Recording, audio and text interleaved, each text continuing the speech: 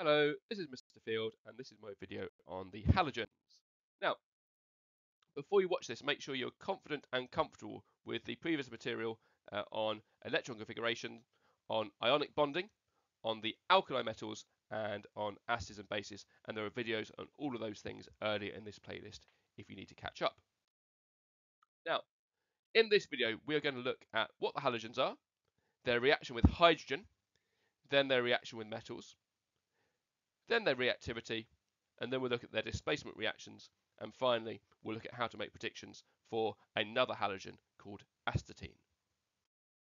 So what are the halogens? The halogens are the elements in group 7 of the periodic table. That is fluorine, chlorine, bromine, and iodine. Now, these are all non-metals that form diatomic molecules. Diatomic just means a 2-atom molecule. So our first one, for example, is fluorine, which has F2 molecules made of 2 fluorine atoms. Now, it is a pale yellow gas. We can see fluorine up here. There's our F2. Now, clearly that there is a liquid, and the reason why is because it's such a pale yellow that if I showed you the gas, it would just look like an empty test tube. So this is actually liquid fluorine at about minus 200 degrees Celsius.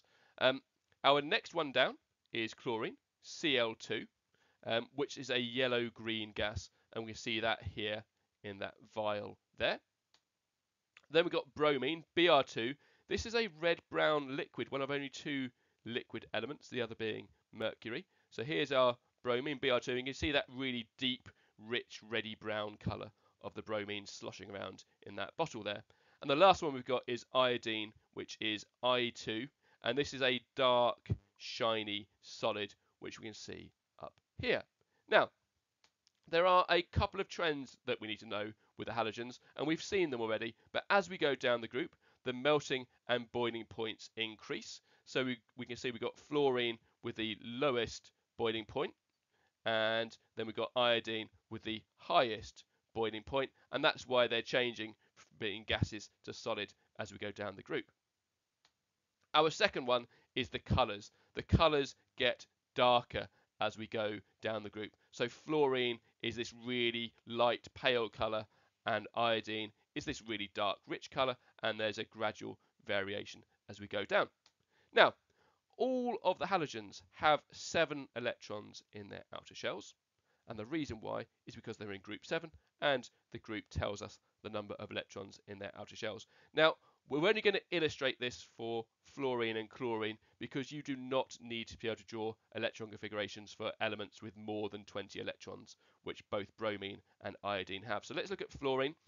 Fluorine is here. It's got an atomic number of 9, so it has 2 electrons in its first shell and then 7 in its outer shell, with a gap here that will want to accept electrons in a second. Again, we've got chlorine now. Chlorine's got an atomic number of 17. It's one group, so one period lower than fluorine, so it's got 1 more shell. 2 electrons in the first shell, 8 in the second shell, and 7 in that final shell, again with a gap there that will want to accept an electron when we form ions. So all of these halogens will gain 1 electron when they form ions to form these X minus, X represents the halogen, X minus ions, which we call halides. So the fluorine ion is called fluoride, chlorine's called chloride, bromine's called bromide, iodine's called iodide. So that IDE ending tells us that we've got a negative ion. And doing this, gaining that 1 electron, completes their outer shells. That's why they do this in the first place. So for fluorine, fluorine will gain an electron to form an F minus ion. It's got a single negative charge, and that red one, that is the electron that's being gained. And now we've got a complete outer shell configuration of 2.8. And similar for chlorine, it's going to gain an electron again to form a negative ion. Again, the red one there is the electron we've gained, and now the electron configuration for that ion is a nice, complete, stable 2.8.8. Okay, so how do the halogens react with hydrogen? Well, always the same way. A hydrogen and a halogen react together to make a hydrogen halide. So for example, we might have hydrogen reacting with chlorine to make hydrogen chloride. Now, we need to know that we need to be able to do a symbol equation for this as well. So let's work out our formula for hydrogen chloride. Hydrogen forms H plus ions. We've seen on the previous slide that chloride forms Cl or is a Cl minus ion, and so therefore we'll just need one of each, and our formula will be HCl, 1 plus to balance out 1 minus.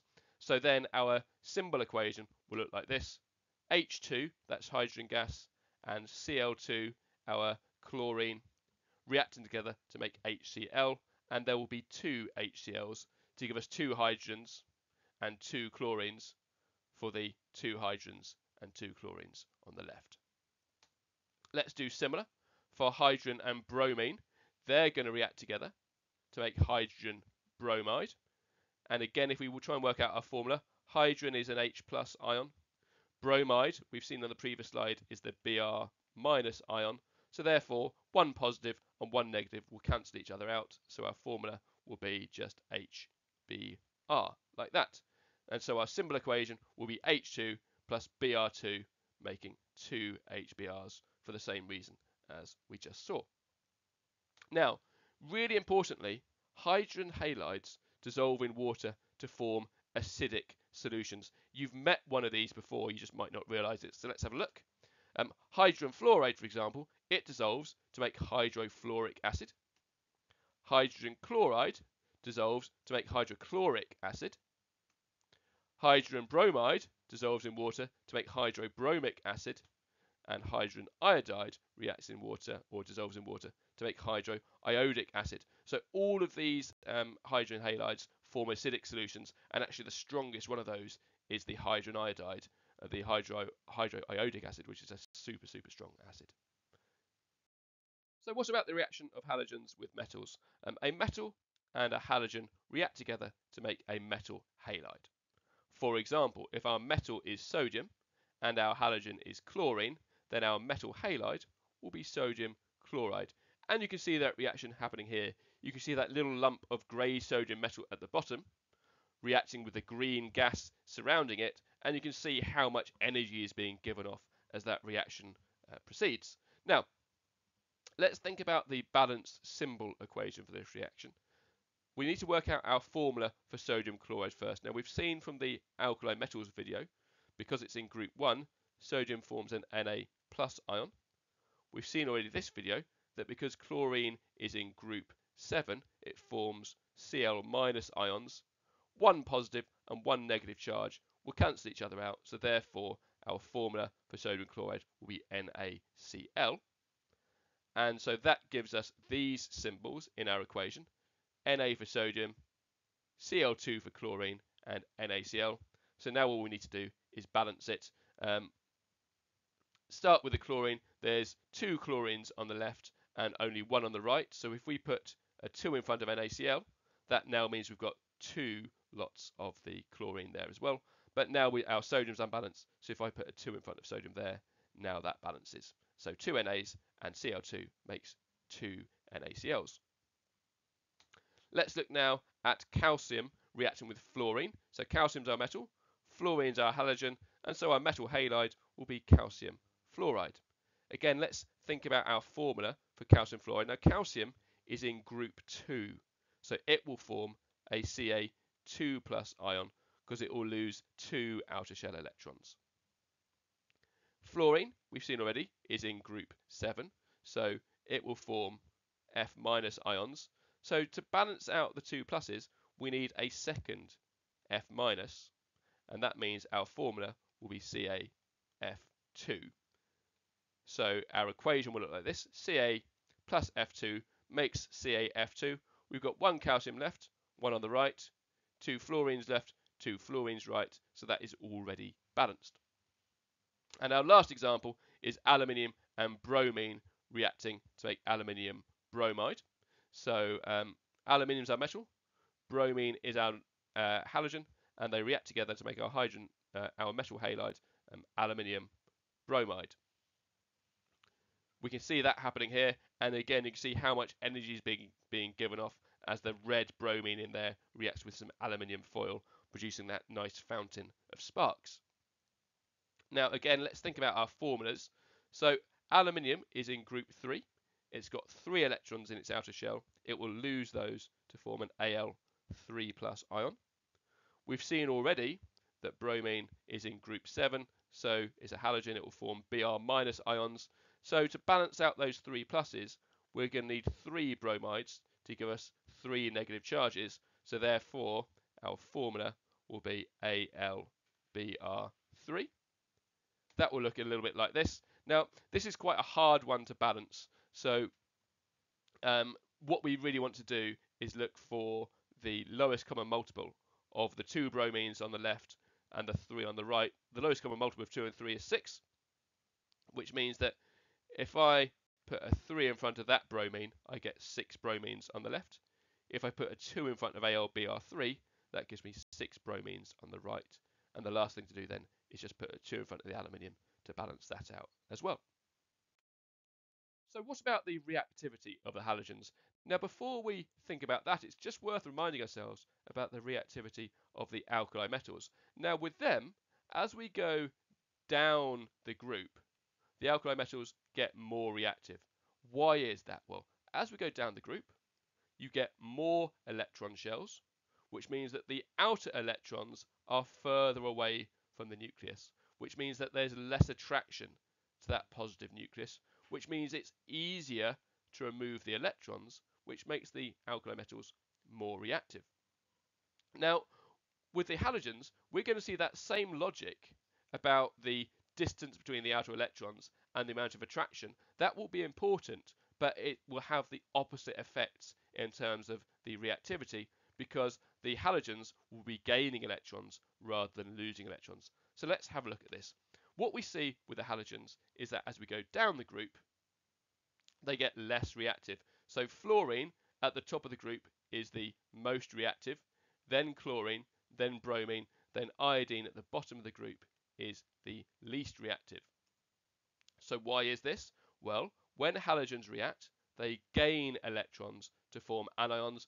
We can see that here, X2 representing our diatomic fluorine molecule, gaining 2 electrons to form 2 X- halide ions. Now, anything that increases the attraction between the nucleus and the outer electrons will make the halogens more reactive, because the more readily they attract those electrons, the more readily they will react with things. So therefore, as we go down the group, the number of electron shells increases. So if we compare fluorine to chlorine, fluorine's got 2 electron shells, where bromine has 3 electron shells. That means that the outer shells are, or the outer shell electrons, are further from the nucleus. We can see that here. Let's look at the distance between fluorine's outer shell and its nucleus compared with chlorine's outer shell and the nucleus. We can see that clearly the distance to chlorine's outer shell is greater than it is for fluorine. So therefore, that means in chlorine, the electrons are less attracted to the nucleus than they are in fluorine.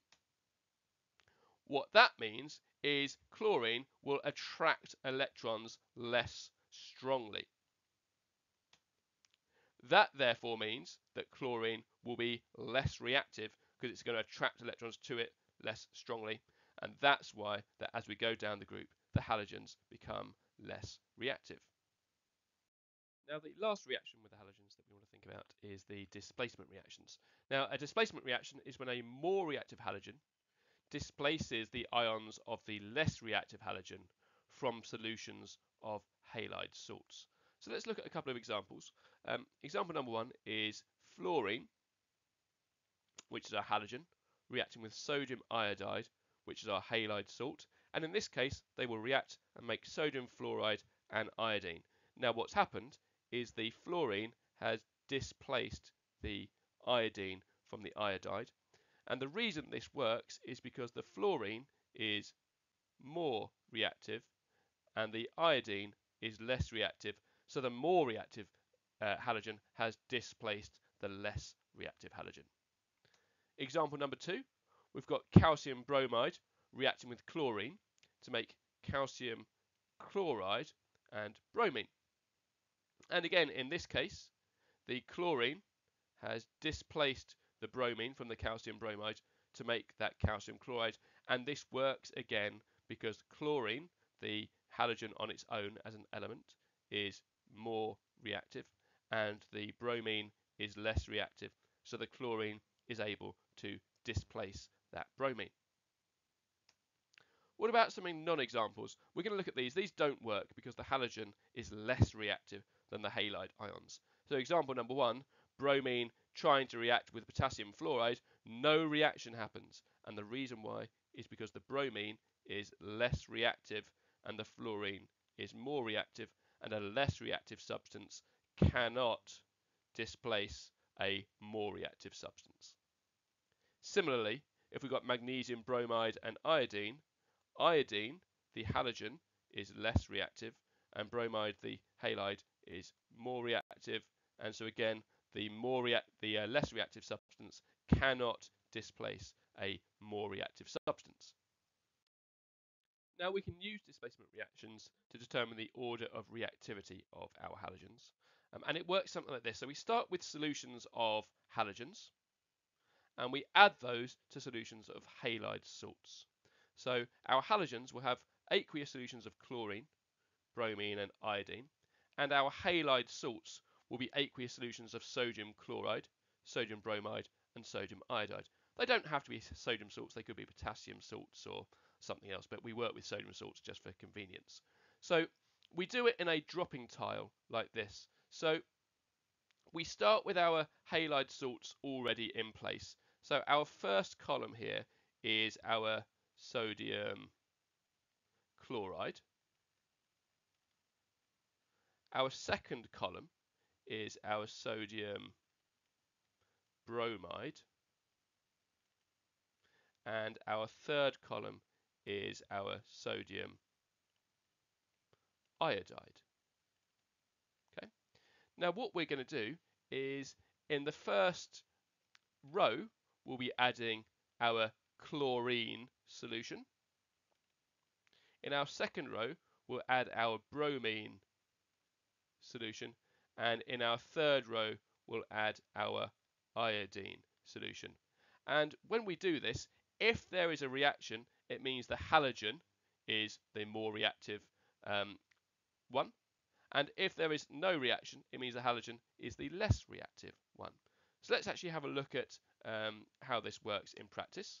So you can see there our halogen is being added to our halide salts, and you can see sometimes there's a colour change and sometimes there isn't. Okay, let's just look that through one more time. So again, we've got our first row is sodium chloride, bromide and iodide. We're adding iodine. Second row, we're adding bromine. And third row, we're adding the chlorine. And the results of these reactions can tell us the order of reactivity. So let's have a look at this. Now, if there is no reaction, it means the halogen is less reactive. Now, in this first row, there is no colour change in any of those. They all just stayed that brown colour. Okay? So what that tells us is that the iodine didn't react, so the iodine is less reactive than both the bromine and the chlorine. In our second row, there was no colour change here, but this one has got a nice dark colour indicating a really clear colour change. In that case, that was iodine that was being produced. So what this tells us is that the bromine was more reactive than the iodine because it did displace it, but it was less reactive than the chlorine because it didn't displace it. And then lastly, if we look at the top row, there was no reaction there, no colour change at all. You can see here there is a very faint colour change. So there was a reaction there. So chlorine did displace the sodium bromide, and it also reacted with the iodine as well and got that reaction there. So from these, we can see that chlorine could displace both the bromine and the iodine. So chlorine was the most reactive. We saw that the iodine couldn't displace anything, so it was the least reactive. And there we saw that bromine displaced one of them but not the other, so that was the middle one. And so our order of reactivity is chlorine, then bromine, then iodine. And that shouldn't surprise us because that goes in order down the group. And we saw a couple of slides ago that the halogens get less reactive as you go down the group. Now, the last thing on displacement reactions is a bit of higher tier material where we consider them in terms of redox, which remember is reduction and oxidation reactions. Now, in redox, we have this mnemonic oil rig, which helps us remember what is going on. So it tells us that oxidation is losing electrons and reduction is gaining electrons. And what we'll see is that in a displacement reaction, the halogen atom gets reduced, so it gains electrons, and the halide ion gets oxidized because it loses electrons. Now, the halogen atom, the one that's being reduced, is the more reactive halogen, and the halide ion that's being oxidized is our less reactive halogen. Okay, now let's look at some worked examples. So first one is fluorine and sodium iodide reacting together to make sodium fluoride and iodine. Now, we don't need to worry about doing full balanced equations of these, but let's just think about what's happening to the fluorine, the fluoride, the iodide, and the iodine. So fluorine is this, it's F2, or we can just consider it as F. We'll look at both examples in a second. And it's producing fluoride ions, F minus. The sodium iodide is I minus, and it's becoming iodine, which is I2, or again, we could just consider it in terms of being I atoms. We'll look at the simpler case with the F and the I, and then we'll look at the harder case with F2 and I2. Now, let's start with fluorine. So fluorine is starting out as F, and it is becoming F minus, like that. So in order for fluorine to become fluoride, to become F minus, it must be gaining an electron. So that is reduction because it has gained an electron. Now, we know from previous slides that fluorine actually exists as F2 molecules. So it's more correct to write it this way, to say F2 will gain 2 electrons to become 2 F minus ions, like that. In terms of what you write in the exam, it doesn't actually matter. Mark schemes generally give full marks for either version. So I would, if I was you, do whichever one you are most comfortable with and whichever one you think you're most likely to remember in an exam situation. And we can see similar will happen with the iodide. So the iodide is starting out as I minus and it is becoming iodine, like that. So it is losing an electron. So we show that like this. So it becomes, the iodide ion becomes I and an electron. This is an oxidation because the I minus has lost the electron to become I. And again, more correctly, we should probably write it like this. So we can say 2 I minuses are reacting to produce 1 I2 molecule and 2 electrons, like that. Again, it doesn't matter which one you write in the exam. Go with whichever you're most comfortable and confident with. Let's look at a second example then, which is calcium bromide reacting with chlorine to produce calcium chloride and bromine. Now, again, just looking at the bromine here is starting out as Br minus, and it is becoming bromine molecules, Br2, or we could think about it in terms of just bromine atoms. It's less correct that way, but it's also a bit easier to get your head around. So similar with the chlorine, starting out as Cl2, or just Cl for sake of ease, and it's forming chloride Cl minus, like that. So again, if we do our half equations, thinking about the bromine is starting out as Br minus, and it's becoming bromine, like that, and the electron that we've just lost. So that is an oxidation because the bromide has lost electrons. Remember, oxidation is loss. And more correctly, we should probably write it like this. So 2 Br minuses making Br2, because bromine forms the Br2 molecule rather than just bromine atoms. And those 2 electrons here as well. And we can do similar for the chlorine. So for the chlorine, it's starting out as Cl. It is going to form Cl minus, and it does that by gaining an electron like that. And so that is a reduction because the chlorine has gained an electron to form those chloride Cl minus ions. And again, more correctly, we should probably write it as Cl2 gaining 2 electrons to form 2 Cl minuses. But again, it doesn't matter which you do in the exam because both will get full credit. So the last thing to look at in this presentation is astatine. Now you're probably wondering what astatine is. Astatine is the 5th halogen, so it's the one below iodine in the group. It is a highly radioactive substance that's never actually been seen as a solid sample because it breaks down super quickly due to its crazy high radioactivity. Now, you don't need to know anything about astatine, but you do need to be able to make predictions about it in terms of what would its properties be based on what you already know about the halogens. So we're going to look at how you can answer questions on this. So predicting its properties. First of all, its physical properties. You can predict that it will be solid. And the reason we know that is because the melting point increases as we go down the group. We know that fluorine is a gas, chlorine's a gas, bromine is a liquid, iodine is a solid, so the one after iodine we should also expect to be a solid.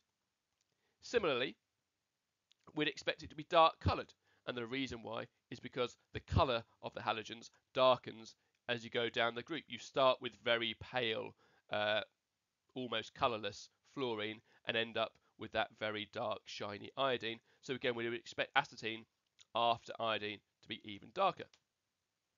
In terms of the chemical reactivity, because halogens react with hydrogen to make hydrogen halides, we should expect hydrogen and astatine to give us hydrogen astatide.